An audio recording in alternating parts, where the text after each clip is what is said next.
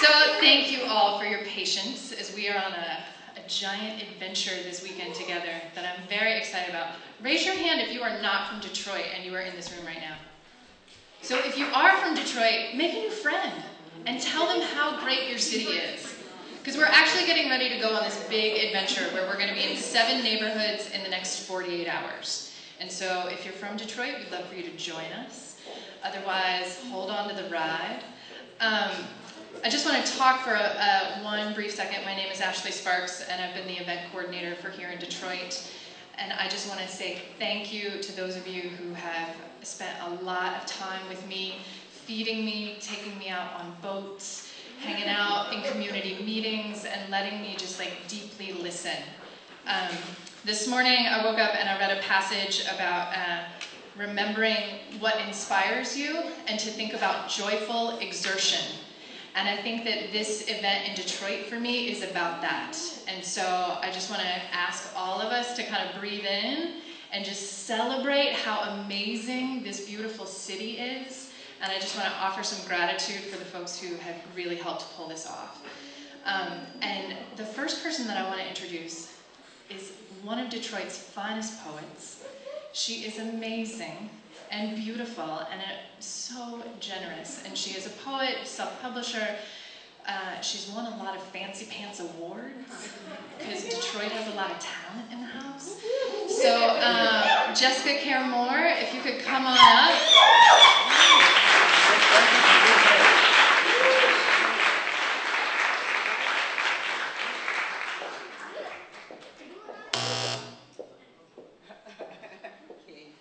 Hey, what up though? What up? Welcome to Detroit. Happy to be here to kick off MicroFest. If you don't know who I am, it's great. Love that.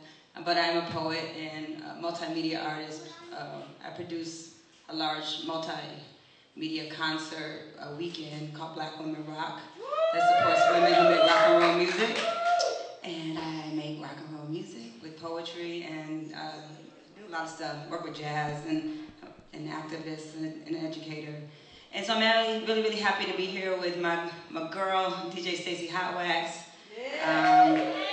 And we are preparing right now for a show because like you guys are coming to Detroit and that's fresh, and then some of us, we leave to show other people what Detroit is like. And so Purdue University is studying Detroit for their fall semester. So me and Stacey and Antonio A.G., aka Shades, a popular graffiti artist based in Detroit, has traveled all over the world and are traveling to Purdue University to do my show, The Missing Project Pieces of the D, which is a show about everything I love and miss about being away from Detroit and moving back.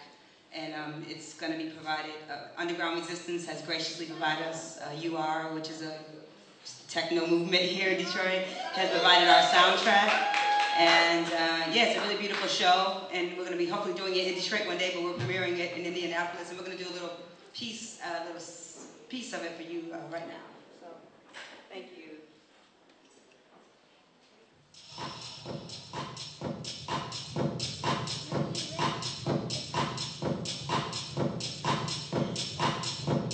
This is about, I wrote this when I was young still, and I just moved to New York City. And it was about me being in Detroit and hanging out with the crew I was hanging out with, but understanding that beneath the surface I understood that if I didn't leave the crew that I was with and then eventually find my way home, I might not ever end up at home. So this is for my friends from 1989.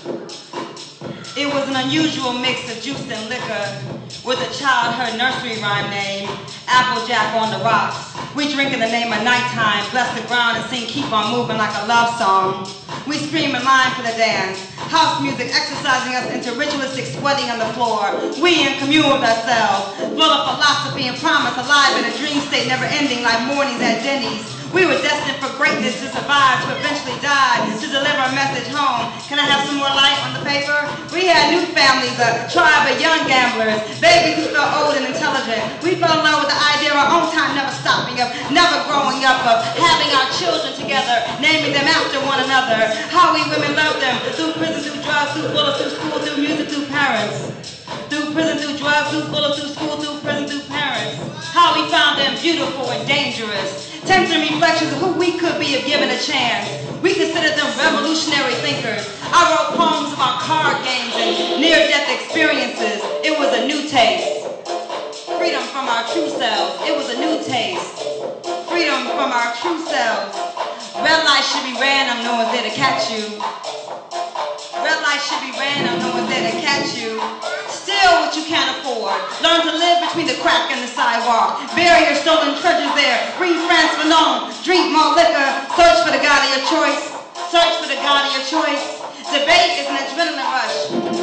Horseback ride through the ghetto. Horseback ride through the ghetto. Master the game of chess on a marble table. Never let the music stop. Never let the music stop. Never let the music, never let the music, never let the music stop. House ain't giving up, house ain't gonna stop. Give up your house, stop. Give up your life, stop. Give up your little girl body, stop. You gotta stop giving, stop your idealism, stop giving. This has to be the last night. Stop, that's what our ancestors whispered. Stop, but we weren't speaking to no ancestors. Stop. Stop. Stop, that's what our ancestors whispered. Stop, that's what our ancestors whispered. Stop, but we weren't speaking to no ancestors. Stop, we weren't speaking to no ancestors. Stop, we got work to do. Stop, we don't live in your laws anymore. Stop college, stop heart, stop dreams. Don't give up your house, don't give up your house. Detroit has spirits. Detroit has spirits. Not just the statue in front of the Coleman A. Young building to change his shirts depending on the cause or parade. We got real-time spirits and ancestor spirits. All of them protect this city, stand as guardian. Our historians have names. Buy coffee at Avalon, still eat coney dogs at Lafayette. Order Detroit Red at Detroit Beer Company. Go to Woodbridge for the Black Bean Burger and enjoy the dark lights at the Union Street. Value the Cass Cafe. Detroit is easy into French and South African apartheid and the Berlin Wall crumbling down. Jewish and African Holocaust. Black men in Italian suits. Derek May and shades live at the Torino Music Festival. Underground stop. Even when Motown left. Even when Motown left. We never let the music stop. We never let the music stop. Never let the music, never let the music, never let the music stop. In Cuba, in Italy, in New York, in Atlanta, we never let the music stop. In South Africa, I left my heart in Soweto.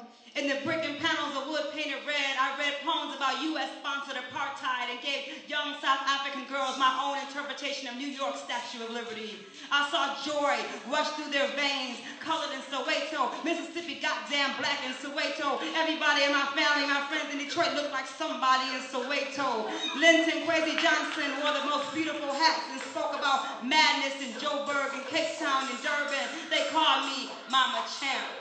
We love you, Mama Champ.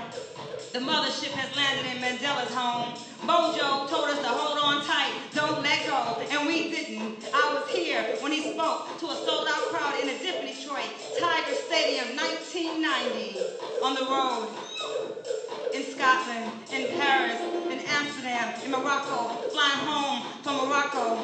Me, my husband, Abby Lincoln, and her trio lost the right engine of a plane. We too close to the water. We too close to the water. I heard it in French. I catch pieces of Arabic. We ain't supposed to be seeing those boats. We gotta turn around. The plane's got more engines. The pilot said it in English. We are trapped at a table with European American tourists. We know Abby Lincoln is a queen, is jazz diva. Don't say nothing stupid. We too low to the water. We on the ground now. New plane in the morning. What kind of poems you write? Abby Lincoln asks. Amiri Baraka kind of poems. Sonia Sanchez type poems. She smiles. It's comfortable. Please don't ask. Just sip the soup and eat the couscous. They don't. They can't. They lean in. They ask. So, are you a singer? Who brought you to Morocco? She shifts. She is seconds from excusing herself. She answers, the king and the queen, then leaves. Rest in peace, Abby Lincoln. Rest in peace, Abby Lincoln. In Berlin, the German man grabs my arm after my performance in front of thousands of people in Potsdamer Platz and says, it's a shame they don't love or appreciate you in your own country. It's a shame they don't love and appreciate you in your own city. Never let the music you Brasilata. No, I'm Americana, you Brasilata. In Bahia, no, I'm Americana. Stop pretending you understand your experience. Drink the medicine with sugar, the aftertaste is better. Afterlife is better. Live through the music. Watch your turn, girl. Watch your mouth, brother. This is a rites of passage. How? This is the choosing time. How? Now everyone gets to go. Not everyone survives, baby. Eat the pain, love. Eat the pain, love. Eat the pain, love. Don't give up your house. Don't give up your house. Go home, sister. Follow your spirit there. Just go, stop, go, stop, go, stop, go, stop, stop, stop, stop, stop, stop, stop, stop, stop.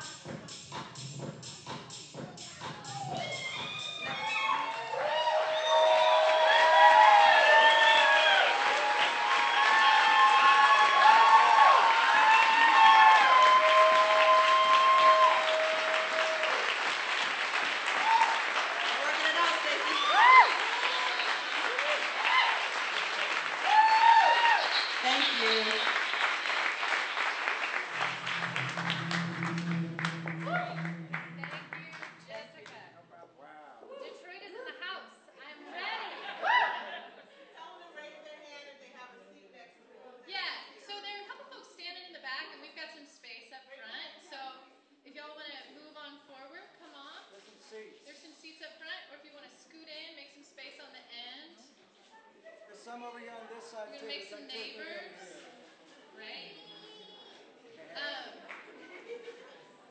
So, this kind of event does not happen without a lot of people putting in a lot of blood, sweat, tears, generosity, compassion, energy, you name it, into making this possible. And so there are a list of folks that I need to thank personally who have done, who have moved small mountains to make this happen. Gwen Lindsay, who is our TD. Y'all don't know, she came on board 2 days ago and it's like helped pull this whole thing off. So like, give the woman some gratitude. Franny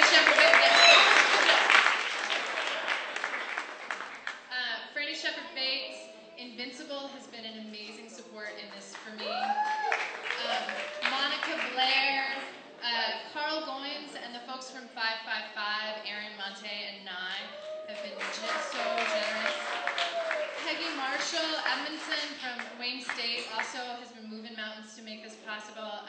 The Ringwald Theater, Marygrove College Dance Company, Neil Coygrove, John Bagoyevich, Nancy Kramer, Kristen Schumacher, and Vijay Matthew, who's holding down our live web streaming. We're out on the internet right now.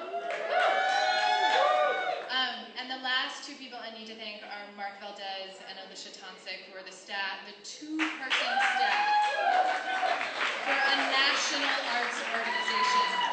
So they do a lot of work behind the scenes that is very invisible, but has helped make this possible. And so just thank you to the two of them. And now Mark's going to do some thank yous. And before you leave, one of the most, it's easy, in some ways I got the easiest job because come up with ideas and figure out how we do them, but the work of actually getting it done, Ashley Sparks, right there. Thank you. Seriously. We're here because this is part of a 2-year cycle of events that we're doing. Over the next, for 2 years, we're going to be visiting 4 different communities. We're starting in Detroit. We're going to go to Appalachia, and specifically to Harlan, Kentucky, and Knoxville, Tennessee.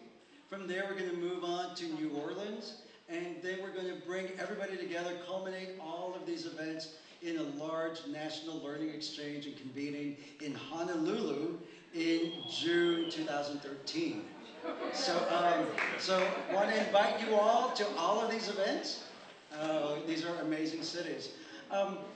This is a really audacious piece of programming for us because we are a small organization, but we have these huge ambitions, and quite frankly, we're trying to change the world. We're trying to make this a better place. We're trying to build community, and we're really lucky that in addition to all the local support that we had, people who got that idea and that vision, there were some national partners as well. some funding support that we got that's just allowing this to happen came from the National Endowment for the Arts, came from the National Performance Network, NPN, in New Orleans, and locally from the Kresge Foundation, who believed in this project and was a big supporter of getting us here and for the entire cycle. And lastly, it's the contributions, the work, the support of our members. We're a member organization, and a lot of people do a lot of work. They show up, they participate, and they're the ones that make it happen. So thank you to all of these individuals. Thank you to you all.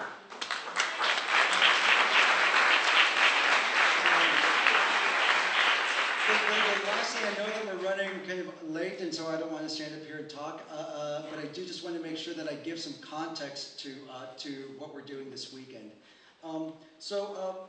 Part of what we're doing is we're a lot of ensemble theaters, and many of our members, much of this work happens in and with community. It is people who belong to ensembles are members of their community, and it got us to think about the relationship between place and art, and how does art impact place, and how does place impact art. And so that's one of the things that we're looking at over the course of the weekend. The big central question we're asking is, how does art impact your community? And so over the weekend, we're going to be asking that question. We're going to be looking at the work, at the impact that artists and culture workers have on communities, and how cross-sector, how different organizations are working together to make a difference, to address the pressing challenges, the pressing needs of a community. And so that's the work that we'll be looking at over the course of the weekend. We're asking 4 big questions, kind of lenses that we'll ask. How does art impact place? How does place impact art? What does this work look like? And how does this work work? So those are some of the questions that we'll be asking. We'll be looking at something to keep in the back of your minds as you go through the weekend. So that is that. A component of this event is that we have what we're calling a fellowship program. 2 people from each of the 4 communities I listed are going to be attending each and every one of these events. And they're going to be working, they're going to be looking at what's going on. We're going to be supporting the work that they do in their own home communities. It was a way for NET to give back to our hosts, who give us so much. So this is a way for us to do something in return. So we have 7 of our 8 cohorts here. So if you could just raise your hand or stand up if you're already standing. So we got a few over there. We have some over there.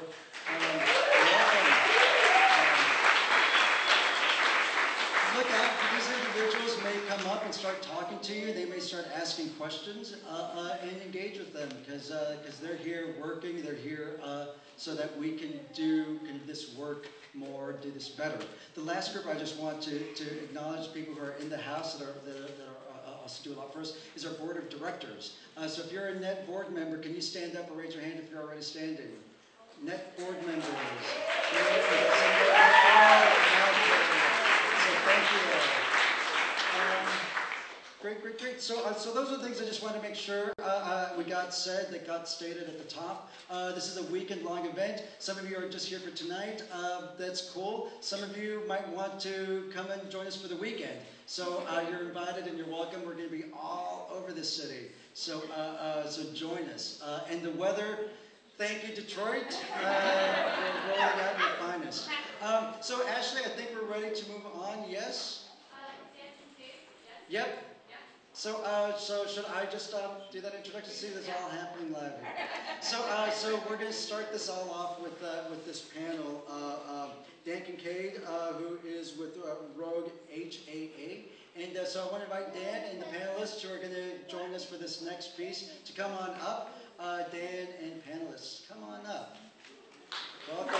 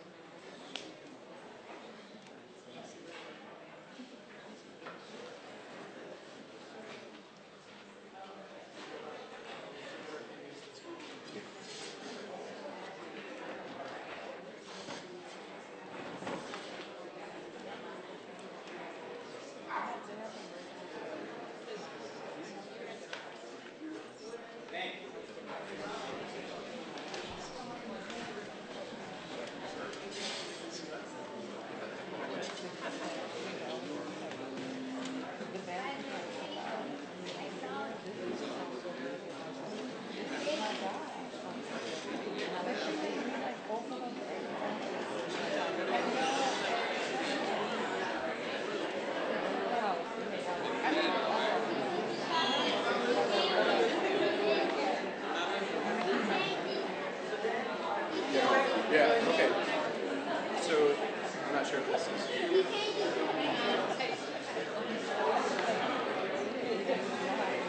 you hear me?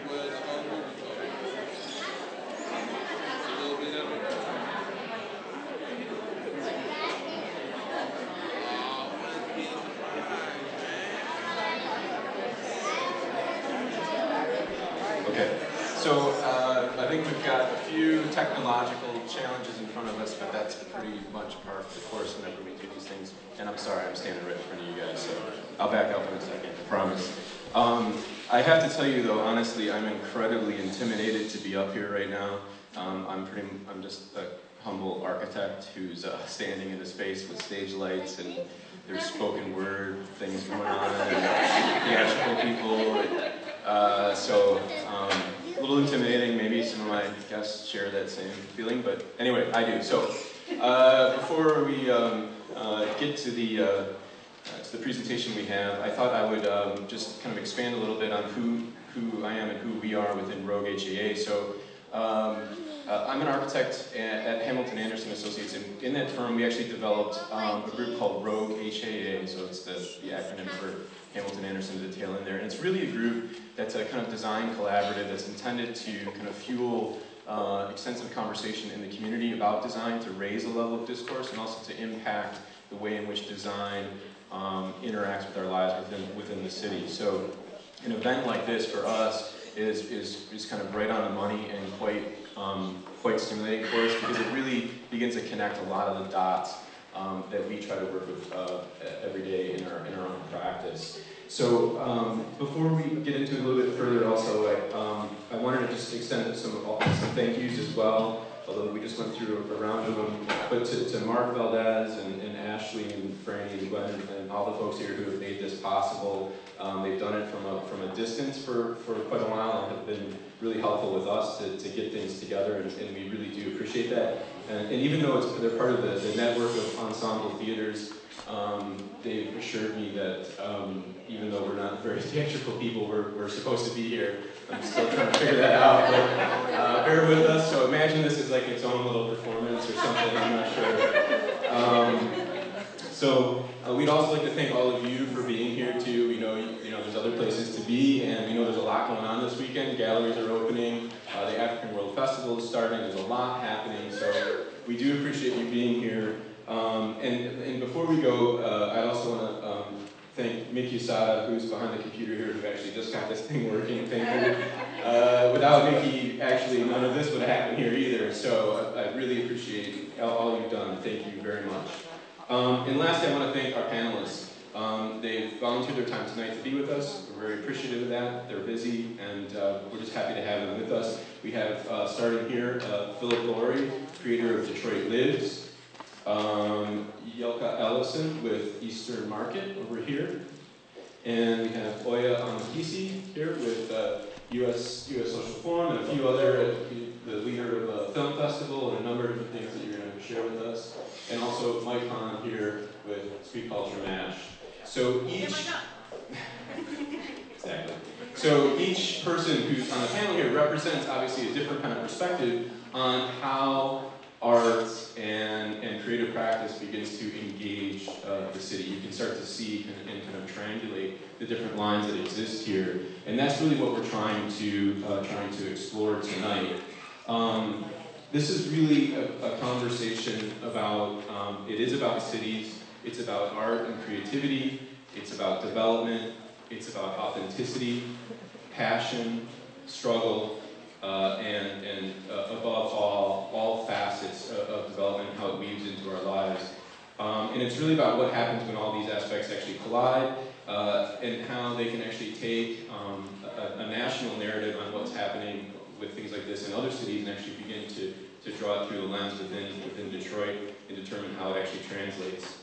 So I'm going to give you a little bit of a quick preamble, and then we're going to get into it, I promise. So historically, the role of art within the development or revitalization of cities has been seen as, cynically at times, as one of unwitting accomplice to gentrification and a complicit partner to the exploitation of creative capacity.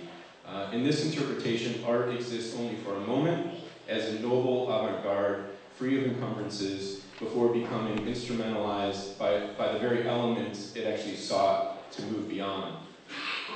From past examples such as Soho in Manhattan, Southwark in London, or even contemporary examples in places like Over the Rhine in Cincinnati, you can see where leading edge artists and other creative types begin to give way to something that's potentially more banal actually than the squalor and disinvestment that had previously existed, and ultimately actually undermine the diverse array of creative folks who actually got things going to begin with.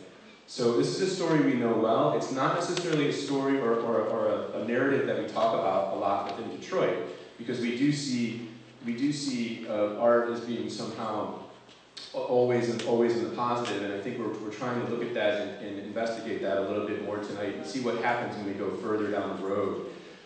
So what if the art and other creative forces in Detroit could overcome what seems to be a predetermined path? Could the enormity of our challenges here in Detroit actually be addressed, and could the collective resolve that we have here and our unique ability to kind of integrate a blend of artists and designers and other allied professionals actually bridge a gulf that's contributed to really the punchline that results from so many other cities when they get kind of sanitized, if you will? And how might all of these groups actually leverage the knowledge base from one another to affect change, retain the integrity of their intellectual projects, and create a new model for collaboration that actually contradicts the implicit Darwinistic growth regime model that so many actually attribute to quote-unquote revitalization in capitalist economies. So 5 years down the road, can we actually sustain an event like this in this space with everybody here, right? Without paying tens of thousands of dollars to do so.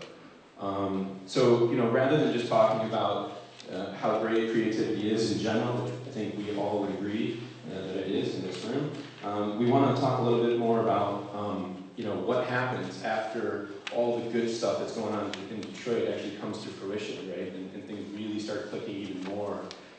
What happens to the voices that actually got us here? And how can we make sure that we can actually somehow arrest a potential decline and actually keep things moving in a more creative way? So I think it's particularly a poignant question for a lot of us here on the panel, and for me as a practicing designer, that, you know, as many of us work to actually create a Detroit that's more sustainable, attractive and competitive, with a higher quality of life, which everybody would like to attain in the city. Are we actually losing something along the way? If so, how do we actually balance that out? So thank you, and forgive me for that very long intro that I get that out there. So.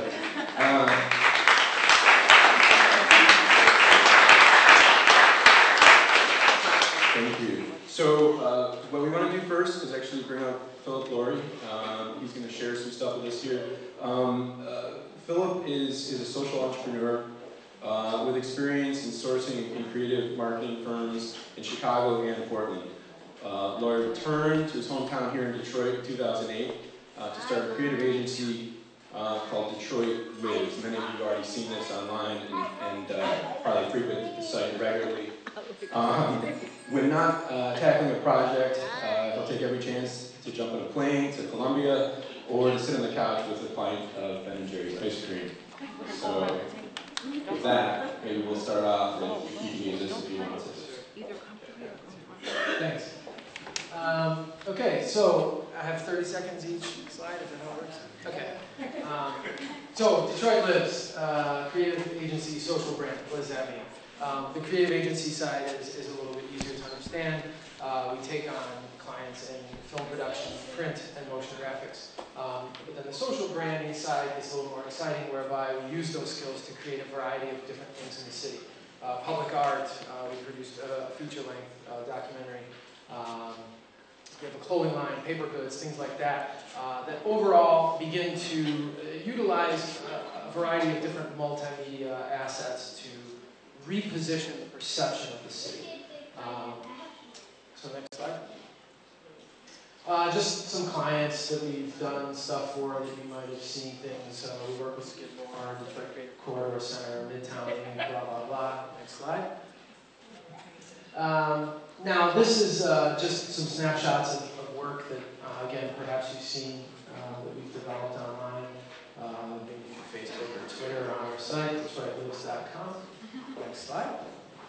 Now, the social branding, again, what are we talking about here? I was saying street art. Well, how does that actually work? So things like painting positive message-based murals on enormous walls throughout the city that people commute by every day. Well, how does that actually have an effect? We like to believe that public art, in general, encourages the growth of the community that it serves, but then also, depending on how you position it, it can have effect on the people that pass by. Branded merchandise, things like shirts and posters that sort of use the word Detroit lives, so that people are putting it on their walls, and somebody walks in and says, what do you mean? That's not what I heard. And suddenly it ignites a story about something in particular that's near and dear to their heart. So other things, filmmaking, we're currently touring, screening across the country and through Europe, a film called After the Factory. It premiered at the DIA this past February, and it's a documentary that looks at solutions for post-industrial cities through Detroit and a very similarly positioned city in Poland called Łódź. Łódź was an enormous manufacturer of textiles. When communism was dismantled, the industry collapsed and left in its wake many of the same conditions that we see here in Detroit. So the film kind of takes a hopeful look at what comes after the factory, and it's coming through the people in these places that are doing, that are answering that question. All in all, it's about rethinking social advocacy and how media and multimedia engages people, and how different forms of media development can collide to create these outcomes that perhaps we don't fully understand and sometimes we can't even chart. And so with that, I will give the mic to the next person. Thank you very much. Oh, and that's just some pictures of stuff. We're building a race car track on a vacant lot at the Georgia Street Community Garden. That was the, oh hell, I had more slides than I thought. I did it too soon. Yeah, so if you go back one slide, sorry. So upper left, we're building this remote control race car track on a vacant lot at the Georgia Street Community Garden. Kids will earn car time by volunteering and working with the neighborhood collective that is already in place. We've got a mural in the lower left, snapshot of the website in the middle, a t-shirt in the lower right, a screen grab from the film, things like that. Next slide is just kind of the future of the company, so obviously growing our client base and continuing to weave this Detroit narrative into commercial work and stuff that people are hiring us for. So in effect, to kind of change the narrative, to change the perception. And then flex those social advocacy muscles and sort of engage people with the city in ways that they didn't expect to create these undesired, wonderful outcomes. Thank you.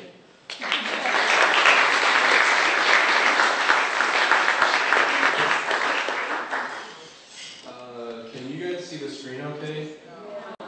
Okay. Tell me now. All right, start over. Okay, so we won't start over, but maybe we'll step back slightly. So our next, actually before we go, just so you know, what we're going to do is have each one of the panelists present a little bit about what they do, and then we're actually going to come back around and ask a couple questions. We're going to throw it out to the audience so everybody here can ask them questions. That's what this is leading to. I didn't reveal that earlier on. Our next panelist is Yelka Ellison. She works at the Eastern Market Corporation, which is a perfect combination of her love for cities and development with her background in finance. Returning to Detroit last summer after living for 10 years in Los Angeles has been everything that she was hoping for and more. Originally from Czechoslovakia, Yelka continues to be amazed by her journey from Eastern Europe to Eastern Market.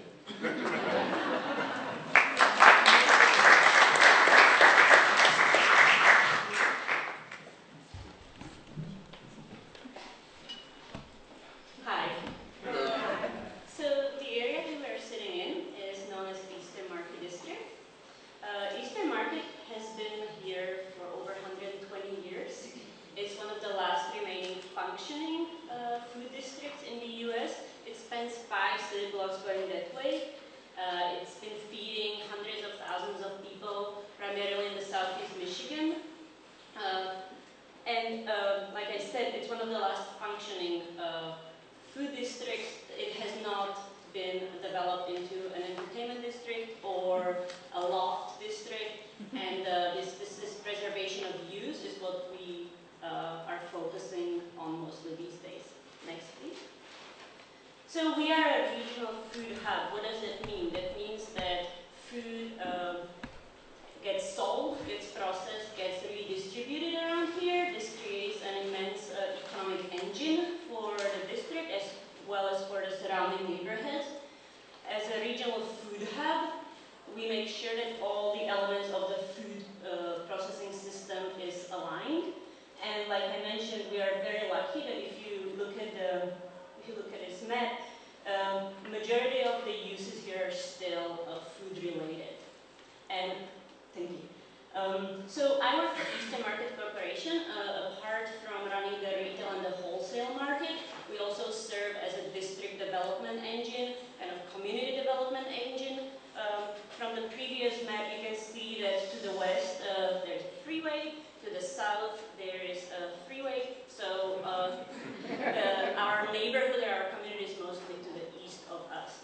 So we are in the business of making sure that others stay in business, and these others are our customers. They are not necessarily the people who come here on Saturday for the retail market. They are the sellers at the market, and we group them into 3 clusters. Next, please. They are the growers. The growers can be a multi-generational farm from across the state whose family has been coming here from 1800s. It can be a person who has been growing produce in one of the over 1,400 community farms in Detroit, and they sell in form of a co-op at the market. Or it can be this newest class of specialty food vendors, so your pickles, your pierogies, your sausages. This is a really exciting group that has blossomed at the market. Next, please. So the second cluster is street vendors. These guys are embodied a true entrepreneurial spirit. They are there rain or shine, summer, winter, selling socks and incenses and posters and sports equipment. They are part of a somewhat gray economy. They are not our official vendors. They don't pay us stall fees, but at the same time, we kind of strive to get them engaged in the conversation about the development of the market, and we try very hard not to disturb this authenticity they bring to the market while trying to do infrastructure improvements, because we are talking about buildings and roads and sidewalks that are 100 years old or more, and it's not easy. And the third group is the artists. So art is understood differently by different groups. So one of the negative side effects of artists moving into the district is the increased maintenance costs for us in terms of graffiti removal. However, as an opportunity how to turn this problem into an opportunity, we came up with an idea, next please, for something called a Street Art Fest, where we would love to engage our community, which is the business community, the building owners and business owners, together with the artists, the taggers, and also the builders, the architects, the designers, and create teams that would just make beautiful murals throughout the market that hopefully the people participating and working on them would respect, and they wouldn't be tagging them. And also, if anybody in the building community would offer advice in sort of a clinic, form to the building owners in terms of structural improvements or maybe aesthetic improvements. And that way get all of these groups that right now might not be communicating very effectively involved and feel ownership of this process and make the market, the district, that much healthier. Next, please. So, like I mentioned, the artists are moving in the district. I think this has to do with the authenticity of Eastern Market. The authenticity is something that, in my opinion, is very highly valued in Detroit. And it is though something that we are threatened to lose. because we are primarily a food district. So in the last 2 years, we have had a number of galleries open on Gresham. We have a number of, on the prior slide, you could see a vintage leather printing shop. We actually have 2 of those in the district. We have these amazing collaborative hacker spaces. And we understand gentrification in terms of displacement of uses. So how do we preserve our character as a functioning food district while trying to make it complete? And that's the challenge that comes with, next please. We have semi-trucks driving around here between midnight and 5 a.m. during the week. We have slaughterhouses. We have really loud, what might be called obnoxious uses.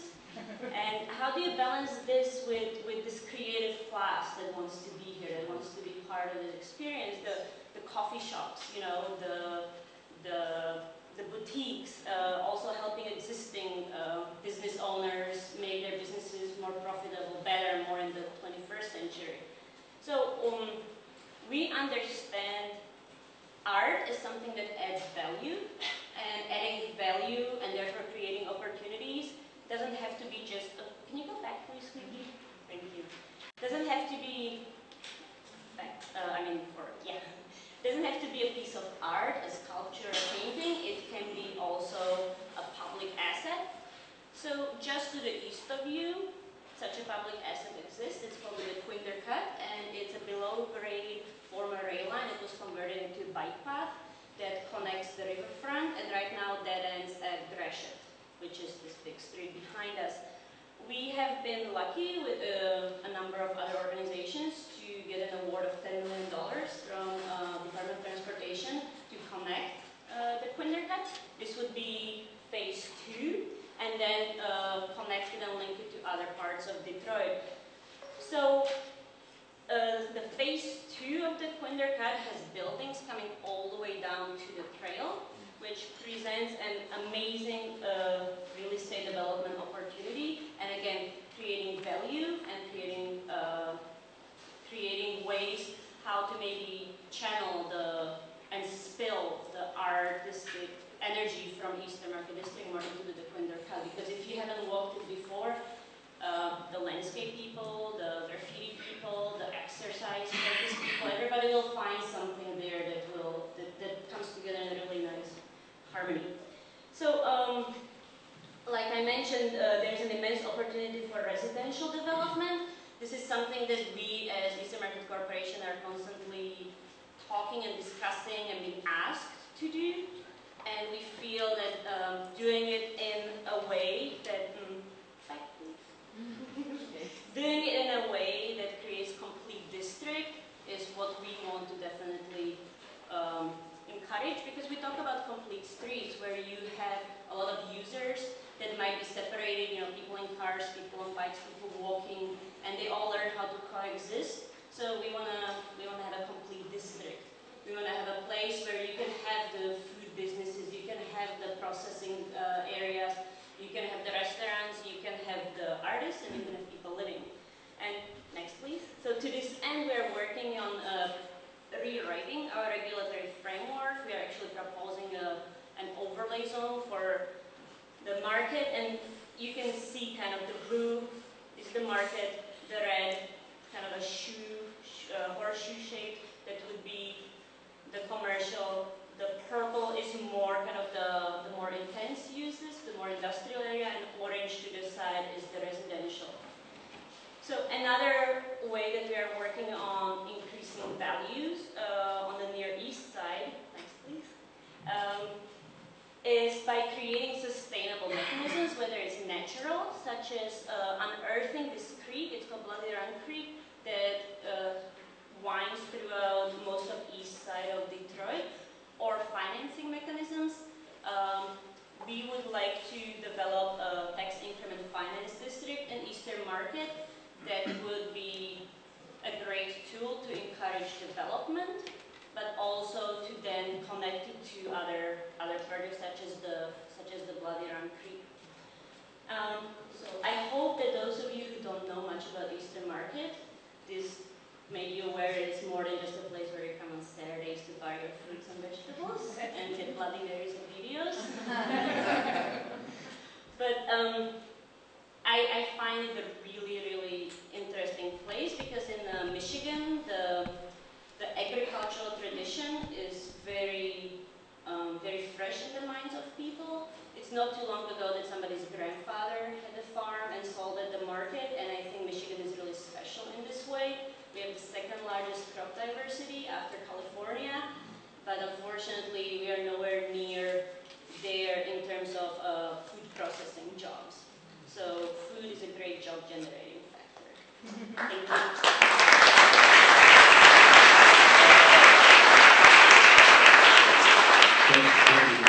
Thank you. I didn't know we were going to get into crop diversification so early in the presentation. I do like that. Thank you. Listen, so we're gonna move forward here. Oya Makisi is with us, and she's an activist, artist, and an educator. She uses art as a tool to heal, educate, and empower the community on a local, national, and international level. Oya is the founder and director of Detroit Women of Color International Film Festival. She also served as the chair of the Cultural Working Group and served as the Detroit representative for the 2010 United States Social Forum. Oya Makisi.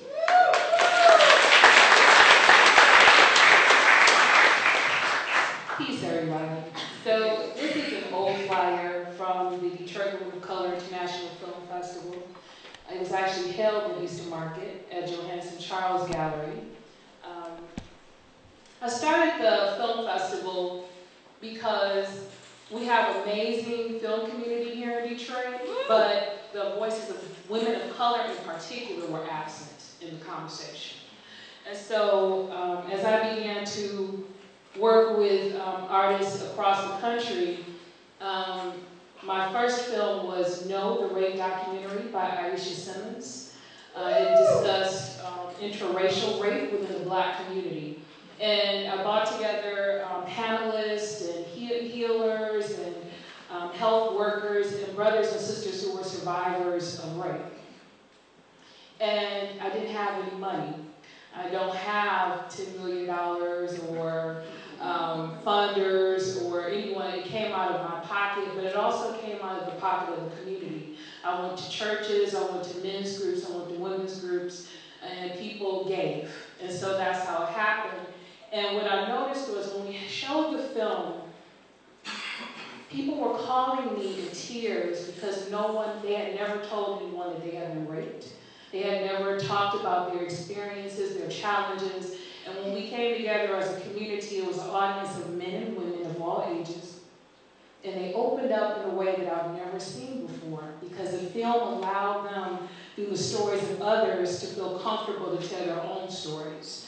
And so when this happened, we went into this deep dialogue that continued even after the film. And I was like, okay, now we got to do something more with this.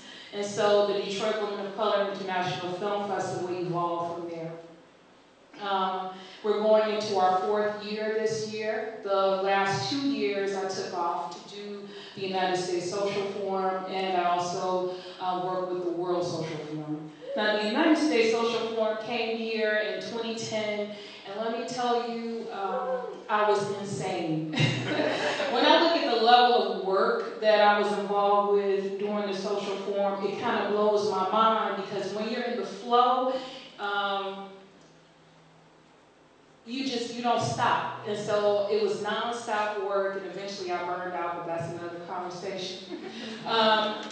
So the goal of the United States, can we go back one, please? So the goal of the United States Social Forum was to bring grassroots organizations, NGOs, or any progressive group, any activists who wanted to create change in the world. And so our model was the World Social Forum, and they kept challenging us in the United States. So what are you going to do? Because you're in the belly of the beast. So what are you going to do other than just come to the conference and have these conversations? And so Grassroots Global Justice and many other organizations got together and tried it in 2007 in Atlanta. spot. And so Detroit stepped up because we're like, if you want to know how to battle the beast, come to Detroit. If you want to know how to survive, come to Detroit. It was at a time where the economic bubble had burst and the illusions of middle class were no longer there. People had to deal with the realities of gentrification, of privatization, deregulation, and a more conservative government that was not meeting the needs of the people. We're not even talking about war and other issues that we were dealing with: immigration, violence in our community, and economic violence, which we call poverty. And so here in Detroit was a wonderful example of how no matter what they put us, we're going to survive. And so come here to Detroit if you want to know how to do something better with your lives. We're not here waiting for someone to come and save us. We never know. And so the United States Social Forum came here, our representative. We went across the country. We represented the United States Social Forum and worked with 34 countries around the world. It was a challenge. The opening ceremony itself, we led it with the indigenous community because we want to honor the voice of the people who are denied a voice. They are important and they matter. We had art from many different aspects that were in there. We had about 10,000 people who walked through Woodward all the way up to Cobo Hall. Next slide. So the music performances, I was head of culture. We had Hart Plaza, which I hope some of you go to see if you're from out of town. It's a beautiful space. We had 2 stages. We also had a children's art village. We had an art gallery in the basement area of the Hart Plaza. In addition to that, we had an artist lab in Cobo Hall. In addition to that, we had a film festival that was held in another spot. And it was hard because we're a border city. So we had to deal with the Detroit Police Department, Homeland Security, and immigration. And it was a challenge every day. But people like Jessica Care Moore, who stepped up to the plate and supported the United States Social Forum and represented Detroit. We had people like John Trudell, Sonny Patterson, so many amazing artists from around the world. We had an artist who just showed up. Yeah, I'm coming from Ecuador, so could you give your room? And so it was a powerful situation, and art was springing up spontaneously in the streets and at Cobo Hall. It was a part of the PMA, the People Movement Assembly, and the plenaries. And my goal was to make sure that art was incorporated into every aspect of the movement, because art moves the movement. It's the voice of the people, through poetry, through music, through dance, and we'll show you some examples on other ways that art can be used to transform through social justice. Next slide, please. So this is the film festival that we held there, and this is an example of Oliver Stone's film South of the Border. We had representatives from Brazil, Ecuador, and Argentina who spoke on the panel to talk about the role of social justice and leadership in South America and the Caribbean. It was so crowded that people, you can't see it here, but people actually laid on the stage and looked up at the screen because they were so determined to be a part of that conversation. It was life-changing. And it's interesting because as an organizer, I didn't get to participate in this. I just made it happen with other dedicated artists who were determined to make sure that we have another tool to express ourselves beyond corporate media. Okay, next one, please. This is the Children's Social Forum, AJ, down here, many others, Elizabeth Whitaker, many others played a key role in making sure that our children are always represented, because you start early. Every aspect of their lives should be filled with joy and beauty, no matter what's happening around them, and love. And art is a tool to make that happen. And so at the Children's Art Village, it was amazing and beautiful. Matter of fact, we even had one of the largest powwows in North America at the United States Social Forum. We had representatives from all over the United States and from Canada. Next slide, please. This is the Cultural Arts Lab, and it was amazing. Artists from around the country started contacting me, and they said, well, we need a space for the artists just to come together and work together and build.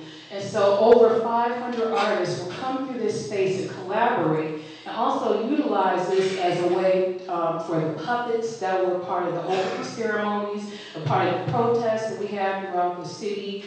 We also have work brigades where people came from around the country to come and volunteer in the city of Detroit, and gardens. Detroit has over 1,500 community gardens and farms here, and so we invited people to come and work and help with building up the city. But we had to make sure that they understood, once again, you're not coming to save us. You're coming to work with us and be a part of this, and how do we learn from each other? How do we build with each other? And that's one of the greatest lessons of the social forum, is how do we honor each other's presence, each other's work, and how do we create the change that we want to see in this world beyond just a conversation. Next slide, please. Detroit expanded. There are many people who couldn't come to the social forum due to economics, transportation, immigration issues. It was kind of a hot time. We had to deal with some people they tried to deport. And so I worked with a team, I led this, and so we set up hubs all around the world. We have hubs in Japan, and Brazil, Argentina, South Africa, Senegal, you name it. It was all over the world where they actually set up like screenings. And we did a live stream of the events that happened at the social forum. And we actually interacted with each other. So it was a tool for us to stay connected around the world with people who could not be there. Next slide. This is an example of some of the work that was done in the Creativity Lab. We created these beautiful pieces of art that we took throughout the city to challenge the Detroit incinerator that's causing health problems within our community, that's poisoning our children, causing high levels of asthma, depleting the neighborhood. And so people came out from all over the country, and not only did they have these beautiful signs, but they sang songs, they had concerts, and they challenged them. And people were like, we never had a protest like that before. Like, yeah, it's Detroit. So this is a part of how you can incorporate art into every aspect of things that you do. Next slide, please. This is an example of Garde that we're going to be starting. So I work with a part of brothers and sisters here in Detroit. I have a team of sisters that I'm working with. We're going to do neighborhood gardens where we restore the neighborhood, that we also have live concerts, film showings.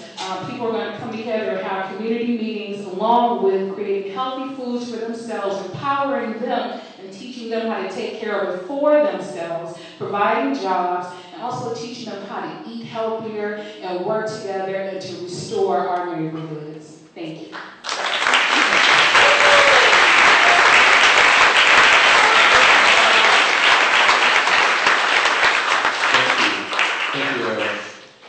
Thank you very much. So last but not least, my count. All right, man, here we go. He's an artist, sushi chef, founder of street culture Mash, bikes cutting out, whatnot. He's a Detroit-based creative, he's founder of the Street Culture Mash, a Detroit-based creative development team. Han is a dreamer and a producer. He identifies opportunities and collaborates with like minds to make dreams reality. Mike?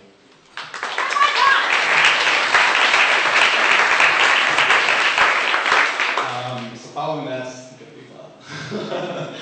Okay, so Woodward Windows is a project that we started last year.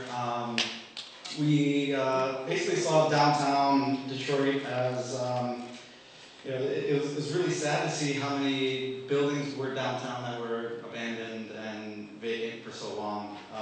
And so from the 1500 block, which is where Grand Circus Park is, where like the entertainment district, Foxtown, where that is, separates, I guess, between there and the downtown core campus marshes. 70% maybe, just 60-70% is vacant. And so we saw that as, and you can just sort of scroll please, that's fine. We saw it as an opportunity to activate these spaces with the best local and international artists, and it really turns into like a free, museum quality, space. So these were all open to the public, and they were funded initially by 323 East and Street Culture Mash, who put this on because they're just sitting there. And so it evolved, and we worked with over 35 different artists. We participated in the Detroit Design Festival, so designers and people of all sort of walks. And these are a couple New York-based artists, and then we've of course worked with the very first lab was some of the best graffiti artists from Detroit, Kobe Solomon and Fell 3000. And so this project, we saw it as a great opportunity, but we understood that it was a temporary one. That these were commercial spaces that we were never going to get to really play in, and make an impact in. And so we wanted, we create a lot of content and try to tell stories for these people and help market the talent that's here. And so one example of this is an artist called Mello. He's a local emerging artist. So we did this piece for him and then got him a commissioned little piece with Vitamin Water. And so it's like 55 seconds. The music is by Paslava. And so everything Detroit made, produced, artists, the whole bit.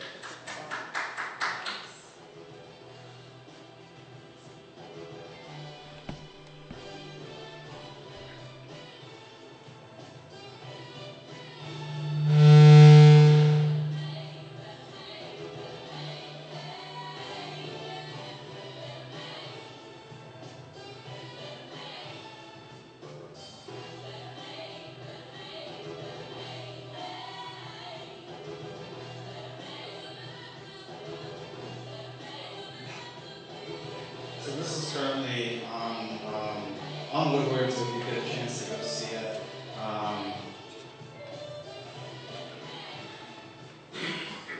And so we feel it's really important to help share their stories and do it in a compelling fashion. And so by being able to help these artists get connected to brands, then maybe it's not so bad that we're doing something that is so temporary. And so we really try to maximize the opportunity for the people that are involved, because the artists there, they're donating their time. We're able to help cover some of the costs for the work, but it's leading to more opportunities now. So that was our first project, and this is the one that's more recent that happened with Riviera 28, the Detroit Riverfront Conservancy. Right around the corner, if you also get a chance to go up to Corner Cut. This is right where the Eastern Market grassroots entrance sort of is. This is by Fell 3000, who is considered, along with the Shades, one of the godfathers of graffiti here. And so the Corner Cut was a place where people really, cut their teeth back in the day. And so it's really been special to be able to, bring some of these artists back who used to go down there and do work illegally, now getting commissioned to do that and being appreciated and given the time to create amazing pieces.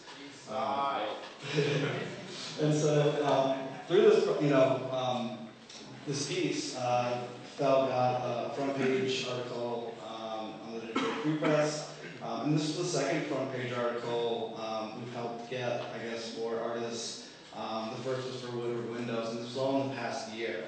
And so art's making a huge impact, and we feel like it's not good enough just to tell their story, and so we really want to help make a home and create a place. And so the MCHT is a National Historic Building. It's an Albert Kahn designed building in Cass Park, and it sits kitty corner to the Masonic Temple. And we partnered with Wayne State to help transform this building, which is it's so much potential. It's so incredibly beautiful, but it's being underutilized. And so we're going to work with Wayne State to tap into all the creative talent that's here, and hopefully provide a lot of homes for them, an affordable, functional space, which is often hard to come by in the city. And so where Woodward Windows, we've created an opportunity to market some of this talent. We then want to have a place like MCHT where we actually really get to work with people and then offer space and help them build their businesses through offering functional space. And then concepts is sort of the last thing that I want to share with you. It's a project that we're doing for the fall. It's in the suburbs, and it's actually Grosse Pointe. And so this is not really a Grosse Pointe sort of image, but we have a home that we're gonna that we get free reign to do what we please, as it's going to be demolished. And so we're going to showcase a lot of great talent here in the space, that's untraditional, and then couple that with a sustainable sushi concept, and so pairing two types of ephemeral art together. So we hope you can maybe make that out in the fall. So that's what we do. Thank you.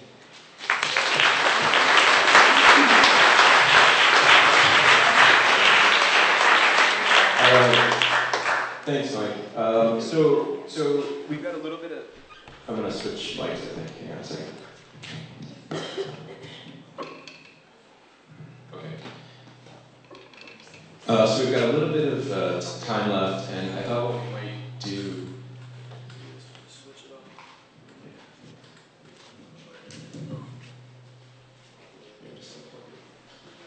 Perfect. All right. So with a little bit of time we have left, I want to ask the panel a question, maybe prompt a response from each of them, and then open it up to the floor for a few questions too before we move on. So a couple of things that struck me, as they probably struck most of you in the audience here, that I think point to an important point of dialogue. The first is the fact that, some of the presentations that you've seen tonight, the conversations that have come out of them, are really not conversations that often occur in the same space, with the same people at the same time. And I think that in a way the confrontation of those perspectives and those realities is pretty rich and can shape part of what we want to talk about. Because in everybody's own way here on the panel, from film to graffiti to art and advocacy to actually running a district, even though these fairly disparate things stand apart from one another, they intersect in a lot of different ways. And in fact, if you've seen through the slide decks, there's been fairly common references to certain places and certain ideas. So the question that we prompted in the beginning of the panel discussion was, how do we maintain the same kind of rich diversification of art and creativity within the city, without somehow losing ourselves along the way, maybe giving up more than we thought, as the place becomes more desirable and more attractive, for reasons that maybe none of us in the room actually would have thought about. So if we think about that, one thing I started to kind of chart out on a sheet of paper as I was listening was this idea of how do you potentially manage the creative expanse and growth of a place like Detroit. And manage even an appropriate word, because if you listen to everything everybody's saying, there are so many different factors that go into this, and each of them are pointing in a different direction, potentially a direction that pulls and tugs at what we're doing in a way that actually creates some degree of stasis. So the idea, the intellectual project of what everybody's trying to do actually kind of stays put and remains authentic. The idea of growing a business, growing a district, remaining authentic, growing a craft itself, actually growing food, growing voices, growing awareness, growing opportunity, and growing equity.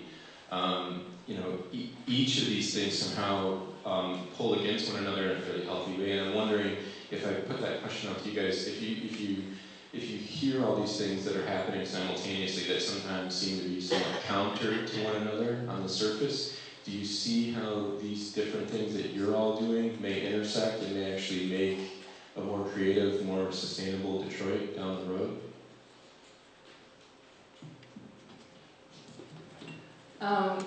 I need to put it out there that when we talk about making Detroit more attractive and more beautiful, let's have a conversation about for whom. Is it for the people who live here? And gentrification is a very hot topic for me, because we're encouraging people to come from out of state, out of the country, and from all over, which is not a problem. We love you. But once again, we're having that conversation about working with the people who live here instead of pushing us out of our own spaces. And not acknowledging that we have art that already exists here, that we have people who are creating beauty constantly, we have fighters and dreamers and people who keep the hope alive in this city all the time. It's not someone, once again, coming to save us. So when we talk about beauty, let's talk about the beauty that already exists if we're going to talk about working together. For instance, with the graffiti art, I see you talking about the abandoned houses. Well, Michigan Welfare Rights and other organizations are taking over abandoned homes and putting homeless people in them because I need a place to stay. Beautify that. Let's work together in that way. I'm trying to find ways, and we're going to talk about building Detroit. Let's talk about the whole of Detroit and the people who have lived here all their lives and invested and sacrificed. Okay. Yeah. I like the idea that when we all talked, there were ideas that were intersecting. And again, looking at it from the perspective of a food district that a lot of people are very connected to. How do we support people in Detroit and empower them? And through the urban gardening and through providing training and opportunities to be connected maybe with the next stage. Once you are done with your garden, you want to sell produce. Once you want to start teaching other people, just support and training in every step of that way. That's the way that I feel that we contribute. As for art, like I said, authenticity, in my opinion, is a really big thing in Detroit. And having, I think it's about respect towards artists and farmers and residents and everybody in the city. So I'm not saying that you can have one without the other, but I think that as long as you respect each other and support each other, you will get there. Okay. You guys want to jump in? No. Okay. Well, you know, I have a question. yeah. We want to turn it out to the audience here anyway, so. Yeah, easy. Helen? There you go. Well, no, that's all right. My name is Marcia. I write under the name Marcia Music. And the very fact that this important gathering is scheduled during the same weekend of the massive African World Festival is indicative of a lack of connection with the artistic community that already exists and is vibrant in the African community, because that is one of the cultural institutions of this city. And it virtually guarantees a lack of attendance in many of the arts circles here in Detroit to this event here. So I just wanted to raise that. I had some correspondence with a couple of the, I don't know, I believe that they were organizers here, regarding that, who indicated that there had been attempts to dovetail some of the activities or times or whatever. But the very fact that the problem exists in the first place, that in a city like this, in an arts seminar or weekend in which you're discussing arts in this community, and to have that type of a scheduling conflict is something that has to be looked at as far as your future relationships with the city. Thank you.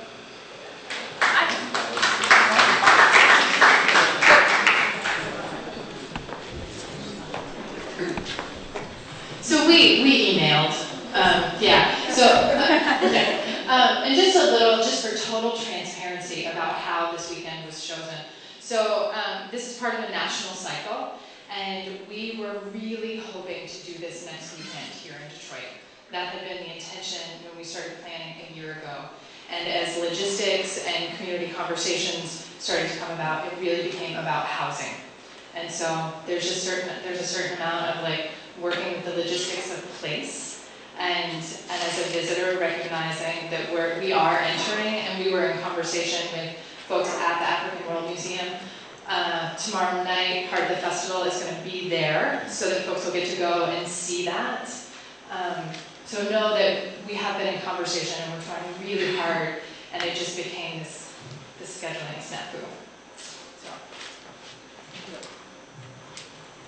And I think it's a great, I think, you know, you bring up a wonderful point, and let's take it upon ourselves to use it as an opportunity to create. I mean, as you look at the four things that were mentioned when everybody was introduced, I I think there's a lot of cross-pollination occurring. And just in general, as we look at the arts, we're seeing various art forms coming together to create things that maybe we didn't expect. And I think let's use this as an opportunity. There are people coming from out of town for this festival. There's obviously that festival going on. I think, you know, what's been done has been done, and we can look at it as a problem, but we can also try to maybe create some situations where because these two festivals are happening at the same time, you know, we create outcomes that nobody really expected. Neither is the same. Does anybody have another question? Make smart about that.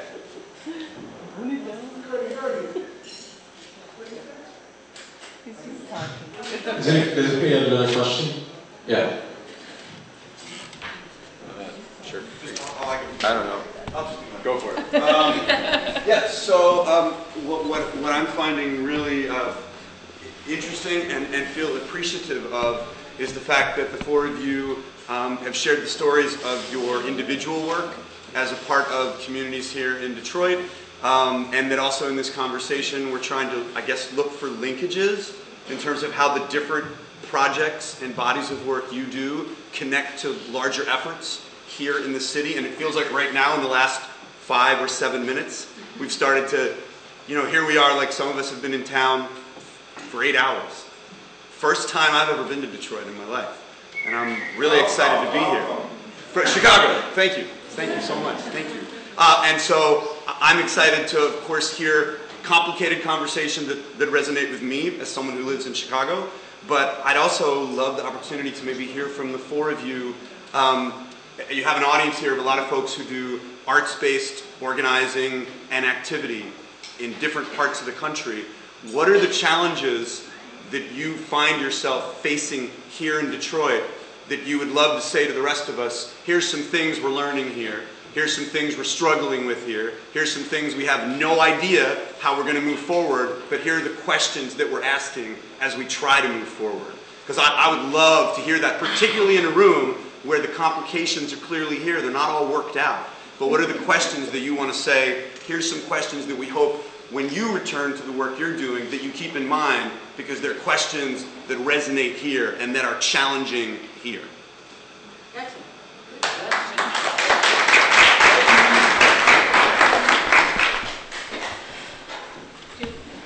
Do you want to say something to that? Yeah. Okay. Well, go ahead. You were about to say. Well, one of the issues is, as we have this conversation about gentrification, let's talk about who gets funded and who doesn't. Where they get funded and where they don't get funded. Let's talk about Reach. So we can have, you know, so in terms of racism, it's alive and well. The Detroit and the suburbs here, you know, we're still very much dealing with issues of equity, of respect, of a state government who's at war with the city, trying to take it over at the same time that we're struggling to survive. So as artists, not only are we dealing with making sure that our art gets out there, but how do we survive in this? And so they're even talking about restructuring the city and deciding which areas get funded. You still have to pay taxes, no matter where you're at. Right. But certain areas get funded, certain areas get police support, certain areas get support from the ambulances or whatever, and the list goes on, and then some don't. I've lived in places where you can call the police, Indian Village, they come 3 minutes. I've lived on Lauder and Fecal area, and they may or may not come. No matter what you say, somebody could be dead in the middle of the street. And so we have to talk about the reality that art is not separate from the people who live there and our situations. And so in every city is different. But once again, in Detroit, racism is real. And so certain artists, if you're with the flow, sometimes you get paid, sometimes you don't. But if you challenge the system often, you don't get paid. You have to find creative ways to make that happen. That means, how do we build with each other? How do we have self-determination where we're not dependent upon fund foundations to validate our art and our work in our own communities? And so that's an aspect that we can talk about, that I think about on a regular basis, because that's what I do. I was going to say. And this is Dream Hampton, and she's a filmmaker, writer, extraordinary.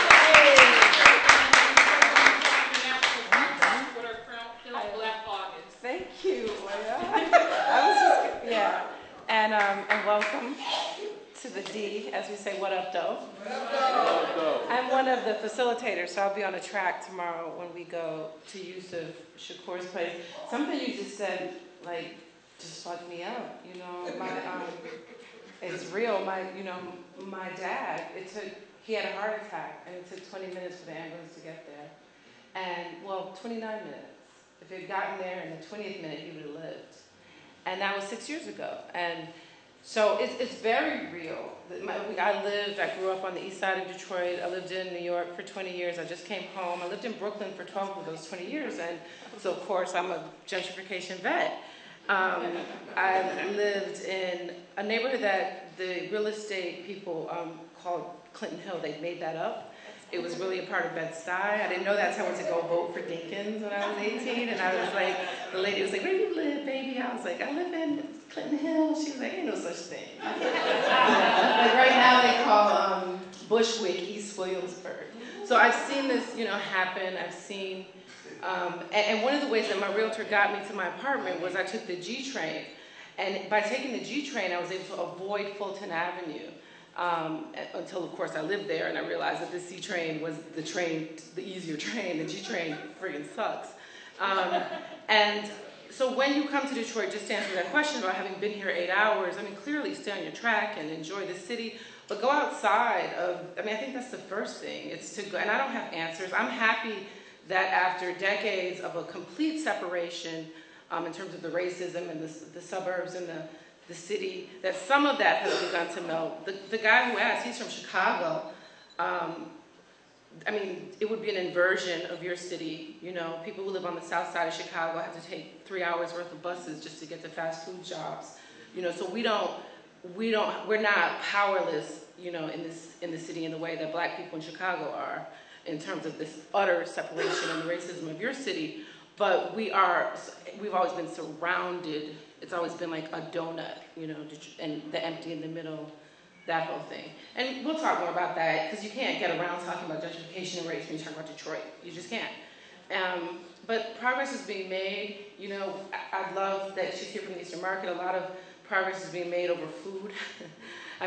The way that I got to see south side of Chicago was that Charles's chicken thing or whatever, So certainly come into the neighborhood and eat. There's a way that people are showing you Detroit in the way that my realtor showed me that Brooklyn apartment, where you just stay in this area. They've renamed Cass Corridor Midtown.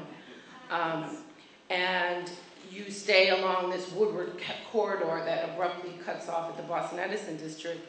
And you don't see the rest of the city. Now, and again, it's not about, being all militant about it. I'm a lifelong Detroiter. But guess what? After my dad died, I moved my mom to Grosse Pointe because it's safer there. She's a single woman now. And if the ambulance doesn't come in 29 minutes when you tell them that your husband's having a heart attack, you can imagine how long it takes the police to come. And I don't necessarily believe in an increased police presence, but you're certainly going to be nice and safe in this area because they decided, just as they have in Harlem, for instance, where they're trying to flip that neighborhood in terms of gentrification, they've occupied it with the police so that you have a police state to make way for gentrification. What Giuliani did citywide, we continue to use this model. We don't want that model in Detroit. And, have a good time.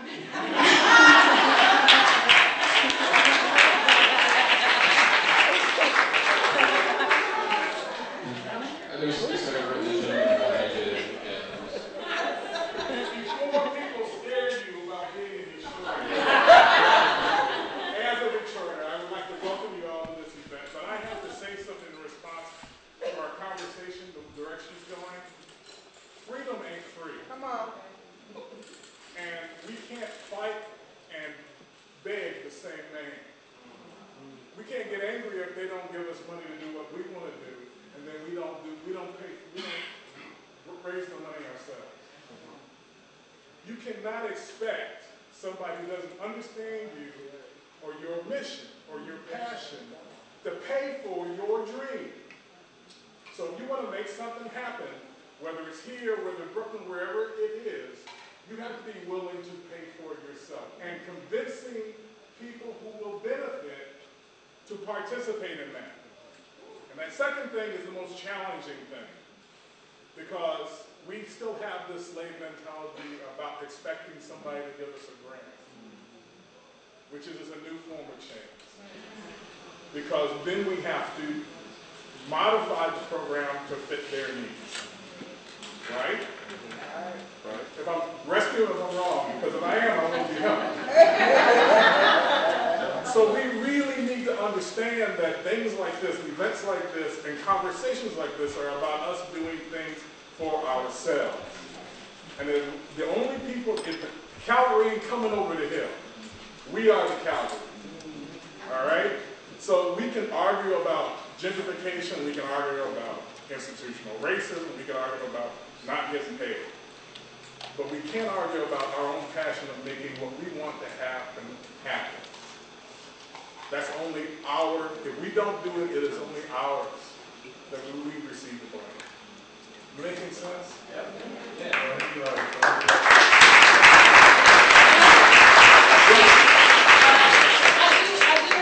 do, since you said the aspect of you can't beg the same people who you're challenging. Right. So my issue is when when we talk about gentrification in particular, these are people who are utilizing our community that we pay tax dollars for, that we sacrifice for. Hold on. It's our land, it's our home, it's our city. And so when you have certain areas where the government is complicit with these foundations to support certain art, certain artists, certain programs, no offense, certain programs that don't benefit the majority of the people who are the ones who are bearing the weight of that. I'm not talking about just foundations, I'm talking about the politics of it, and I'm always for self-determination. But in the midst of self-determination, you're not going to do it on my back. You're not going to do it on the city where I pay taxes. You're not going to do it where we have lived for all of our lives, to bring people who come from outside to come and live in places where they don't pay taxes, but they drain the resources. But you drain us to take care of them. That's what's happening here in Detroit. We have areas where they call them empowerment zones, where you have people who come in here with $150,000, $350,000 loss, and they barely pay taxes. But you will tax us in our homes that we've had for 40 years plus, to the point where we're struggling to maintain them with little services. But those areas who pay little taxes get more services, and then we call that progress. That's not correct.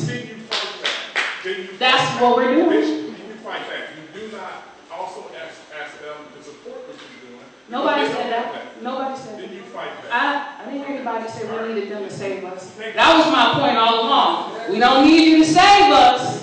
If you want to be a part of it, work with us. That's my constant thing. Self-determination. That's right.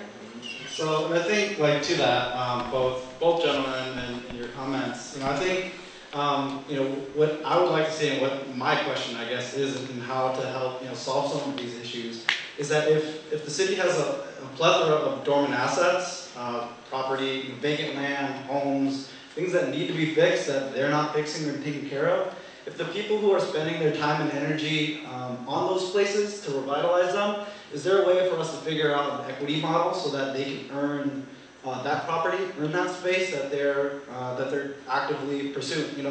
Artists who are painting, doors on, to board up houses or whatever. No one's paying them to do that.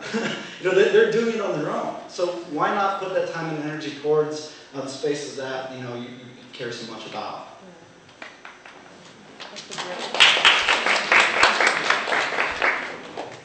Yeah, you're next. Yeah. Hello. It's like, where do you go? It's like, okay, this is good. Hi, I'm Niatunde. My born name is Latrice, and that's very Detroit for those people who live here, and I own that, and I own Niatunde. And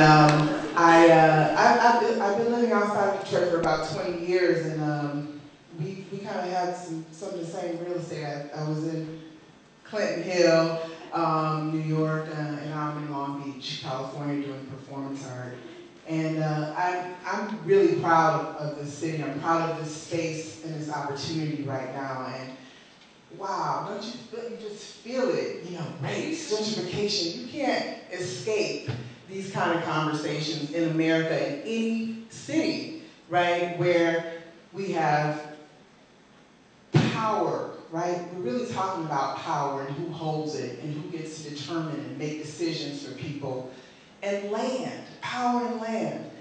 I'm really interested in hearing, and sorry for my back to these amazing people, I'm really interested in hearing about what our thinking is about power and land in the spaces where we all live. Everybody's having this conversation. Everybody. Shake your head if you know what I'm talking about. Okay? But so we can't escape it, but at the same time, be uncomfortable. It's uncomfortable. We're not running away from it. I feel like we're confronting it. The issue that I'm hearing is that, who has access to some of these conversations? How do you talk about people, and about empowering a people, and they're not in the same room? And when we go to our organizations, when we do our thing, when we do our art, and we want to, we can't do it, like she says, we can't do it for folks. So I'm interested in hearing what kinds of, like, egalitarian relationships are people building where folks are actually, they have power to, get their own thing done, whether it be housing, whether it be jobs or economics. I have 4 uncles who are in their 60s, who are off and have been off for about 20 years, all with disability, from working in the factories. And I heard something mentioned about post-factory something, I'm not sure. Yeah. And I'm saying, what are we, these are people's lives. This is almost like walking into apartheid, right, in South Africa. That's why you feel the tension is thick. Just because it's America, it doesn't mean that it's thick. Race is, what did Malcolm say? Anything below anything below Canada is the South. And those are hard conversations, and especially for artists, but I'm saying, who's having success? Where people who are normally disenfranchised, are really able to sustain themselves on their own because, some of us have a critique of the not-for-profit industrial complex, and we're trying to figure out ways that we can sustain ourselves with our own money in our communities, and with our artists, folk, and not have our communities not necessarily be taken over, but preserved, for our elders and for generations that are to come. Who's got success stories? Thank you.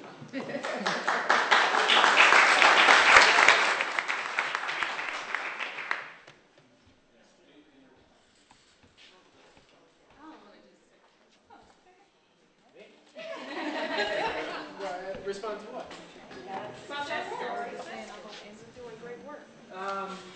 Yeah, well, success stories about, so you're talking about film? No, well, for instance, working with the Garde, with the children and getting incentives to get them involved in. Okay, so that's one kind of micro example, sure. So in that particular project, for those that weren't in the room then, essentially what's happening is so this film, After the Factory, we did a screening one night at the Maynard Theater in Royal Oak, and took all the proceeds from that and have used that money to build a remote-controlled race car track on a vacant lot next to the Georgia Street Community Garden. It was run by a fellow named Mark Covington. And the idea with this racetrack, I mean, in and of itself, it sounds kind of silly, but the idea is that it gives kids and I guess adults too, it gives people a fun place to go, with the idea that it's just fun in and of itself. And in doing so, in order to earn car time, they will work alongside Mark in the garden. in a variety of different ways. So they can volunteer and help him with one of his reading nights, or they can help with a movie night, or they can help pick turnips one day, or they can work in the media center and show other kids in the neighborhood this huge collection of books that exist that, in my opinion, go underutilized. So we're in the very preliminary stages. We've just been working most of the summer to clear off the lot because it was an old church parking lot that has since upped and gone, and so it's covered in debris and tires and all this stuff. So we're really just cleaning it off, and then at that point we're going to bring in a bunch of truckloads of dirt and spread it out to sort of create a track. And then we're actually using wood and materials from other sort of decaying houses in the area to build the deck that the children will stand on, to race the cars. And then we're going to try to take bathtubs and stuff and like sink them into the ground where the cars will jump over. So just things like this. I mean, and all in, I mean, this is probably going to cost us, you know, $2,000 to $3,000. I mean, sure, that's not accounting for the time that it takes, of course, but so, and we're really just moving around dirt. We're not talking about, you know, installing crazy circuitry, things like this. We're talking about moving around dirt and creating a functional space for people to exist in. And then the longer term vision down the road, and I see May in the audience, so maybe she can hear this and pass the word on to Wayne State. The idea, the larger vision, is that ideally kids, there will be maybe a handful of kids that are really interested in the cars, you know, themselves. And so we can bring university programs in to teach them, you know, things like basic circuitry and perhaps an engineering course that sort of relates to this thing, so that it sort of, you know, opens their eyes to other possibilities and potentially work with local universities to try and bridge that gap, so that perhaps we can offer some scholarships and things like that. And again, we're starting with dirt. We're talking about hands and dirt, so very, very manageable stuff. So that's one success, I suppose. Yeah. Let's respond to what Joel just said, because there's another side of that conversation. My name is Amy Jackson. I'm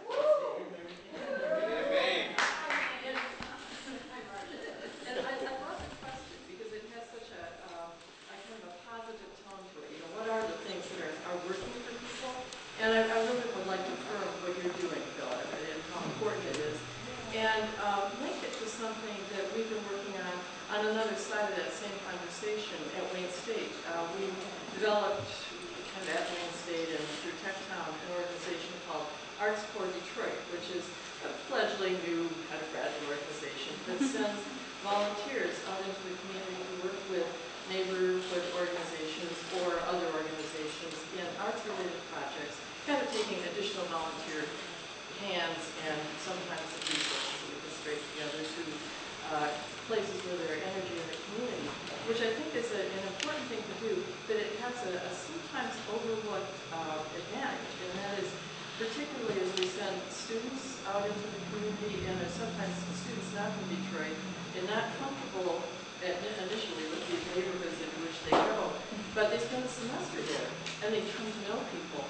And those students, the title Arts for Detroit is sort of imitating the Peace Corps, the idea of sending people with talent and energy into situations of challenge and working there over a sustained period of time with the people there who are also working on whatever the issues are.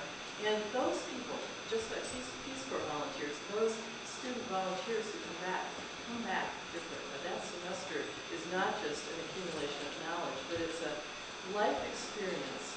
It's many times outside their own imagination, outside their own experience, but it makes them different people. It makes them wider citizens. So I think, I'm just kind of speaking to this being an issue that has wide implications. It's not just the projects, and I know there must be hundreds of wonderful projects in this room, and what those by themselves accomplish, but as people come in to help you all doing what you do, you are changing them too. It's not just the focus that you might have initially, but it's a radiating focus. And of the students who have been working with Arts Corps over the last 5 years, and it's not lots of students, it's a few hundred, but about 25% of them are still working wherever they were working when they started this project. So it does speak to people wanting to change, wanting to change, and looking to art as something besides an economic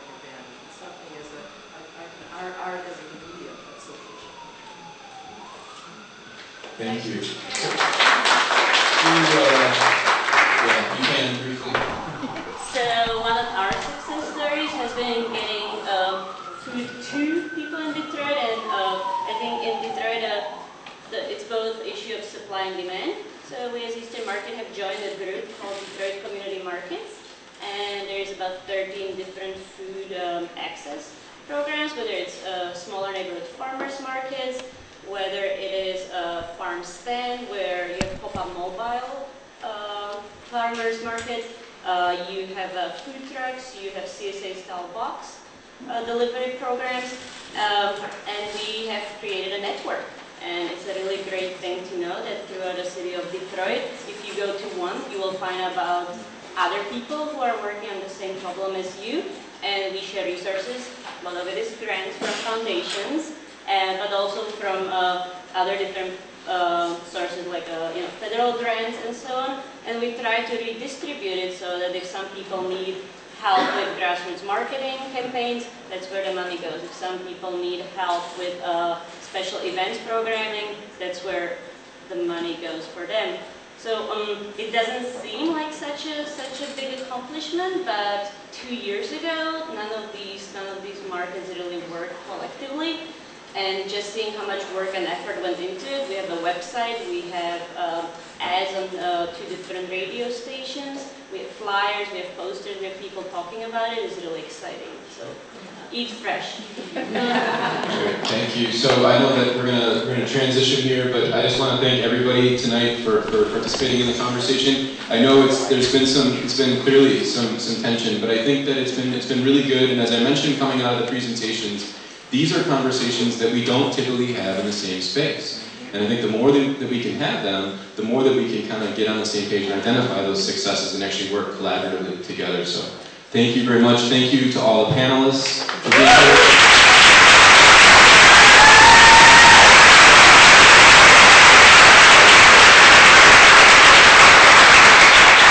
Yes, very exciting. Thank you so much for all that you have just shared. So, do you want to talk about this? Yeah, just really quickly, this was, thank you. It's just important that, the conversations that we have and the dialoguing, being next to one another is always an important thing. I'm reminded, I was talking with this woman, Shay Howell, who did this interview, and she talked about, going back to something that was said earlier, about the need to acknowledge that before we were here, a lot of people were doing this work that allowed us to even, me to be here, and naming that, acknowledging that other people can sacrifice a lot is just an important thing. So I just kind of want to take this minute to just acknowledge that we are here because a lot of people that came before us gave up a whole lot and did a whole lot. And so just take that moment. Thank you.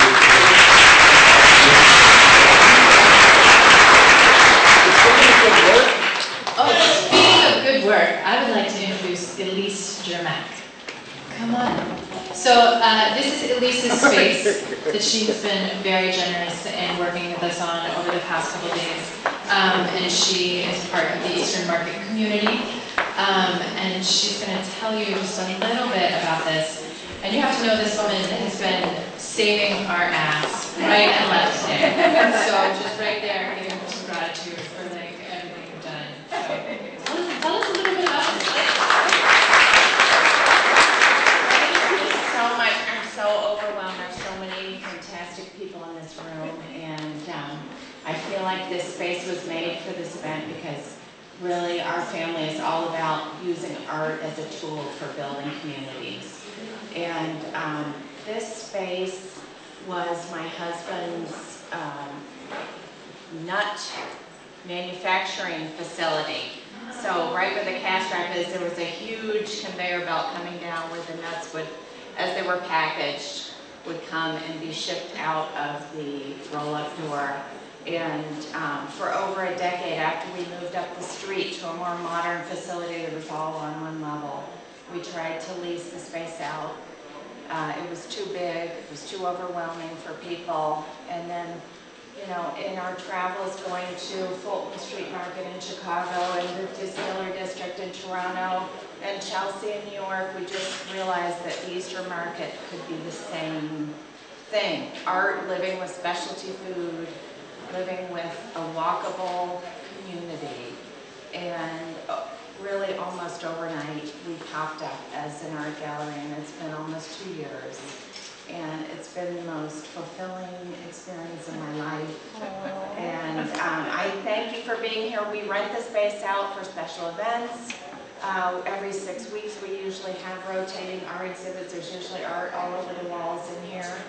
And it's just really a joy to have you all in this space, using it and enjoying the market. Thank you.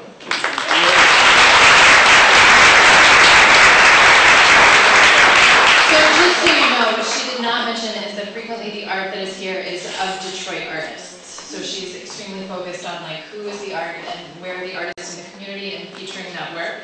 And I encourage you to talk to her about the history of this space, and if you're an artist, maybe talk to her. So there are two people I left off my special thank you list earlier, and I just have to give some serious props to Oya and Tawana if they are still in the house. Those two women, when I've said, I need somebody for this, or I need this, have been at my, they've just been so accessible and generous in offering time and energy and resources, and I cannot thank you enough for coming forward tonight, and so I appreciate all the work you're doing. We're gonna take like a 20-minute break. There is gonna be a ladies' performance set of some really fast